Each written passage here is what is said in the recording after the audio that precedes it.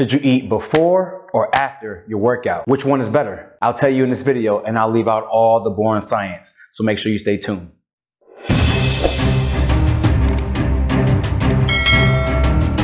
What's going on YouTube? It's XFACTOR Fitness and I am back with another community post response. I posted on the community page asking for questions as I did before. This time I got two good questions from Christopher Steno. I am new to lifting weights and knowledge about muscle gain. Two questions. First, is it better to work out first thing in the morning or does time of day not matter? And secondly, is it better to eat before or after lifting for best results? Now in today's video, I'm gonna go ahead and break down the importance of eating before and after your workout. So first and foremost, thank you Christopher for this question. I know a lot of folks out there have this same concern. There's a lot of articles and magazines out there giving us a lot of information that maybe we just can't digest. So I'm here to break it down without the science clouting all of the knowledge. What you need to know is that you have to eat according to your goals. Not everyone wants to lose weight and not everyone wants to gain weight. And if you don't know by now, how you eat will determine the results you get at the end of the day. But what I'm here to tell you is that eating pre-workout and post-workout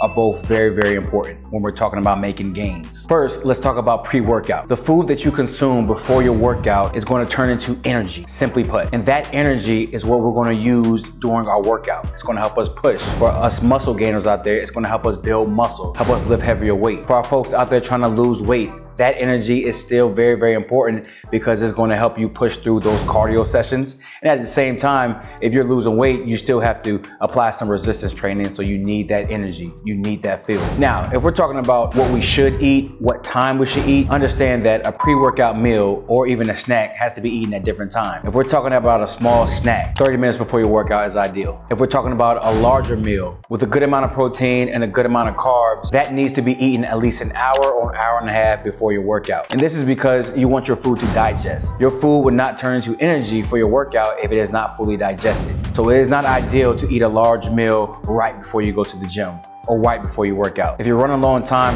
throw in a nice small snack, some carb source that's gonna help you fuel your workout. Now, when you get to the gym, what I like to do is drink BCAAs. So although we have that fuel and energy from the food that we ate, we also need to help fuel us through the workout and make sure we do not fatigue. And that's why I like to consume BCAAs throughout the entire workout. You can find the BCAAs that I like to consume down in the description box, so go ahead and check that out. Now, let's talk about post-workout. Now it's time for us to replenish our body. This is new energy, new fuel. This is fuel to keep carrying out through the day. You have just went to the gym, destroyed your body, used up all of your energy, so now it's time to rebuild. That's where the post-workout meal comes into play. So immediately following your workout, what I like to do is consume fast carb. I'm talking about a nice replenishment of sugar. So fruit will do, candy sometimes, rice cakes for a lot of us healthier individuals out there. But no matter what, you want to consume a nice fast carb that's going to help replenish those muscles right after the workout. The post-workout meal comes next. And just like the pre-workout meal, it does not have to be consumed right after the workout. You can wait an hour or an hour and a half after your workout to get this post-workout meal in, but you just need to make sure that you're getting it in.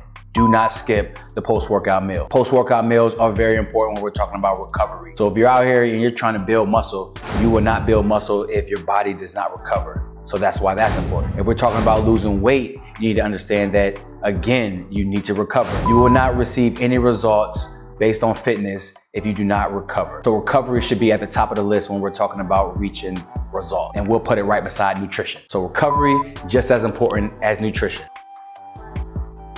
All right, Christopher, I hope this helps you and I hope it helps anybody who clicked on this video because this is actually very, very important when we're talking about reaching the next level. We can't take our bodies to the next level if we do not feed the body with proper nutrition pre and post workout. If you have any other questions about this particular topic, I will encourage you to comment down below that question and I will make sure I answer that. But you can also check out this playlist right here, which is fitness and diet tips. Lots of tips that will answer a lot of your questions that you probably are asking yourself right this moment. And if you want to get right down to the nitty gritty and figure out what you should actually eat around your workout, go ahead and check out this video right here because I spoke about it already. And of course, if you haven't already, go ahead and subscribe to the XFACTOR Fitness channel. Now go eat, go train, and make some gains.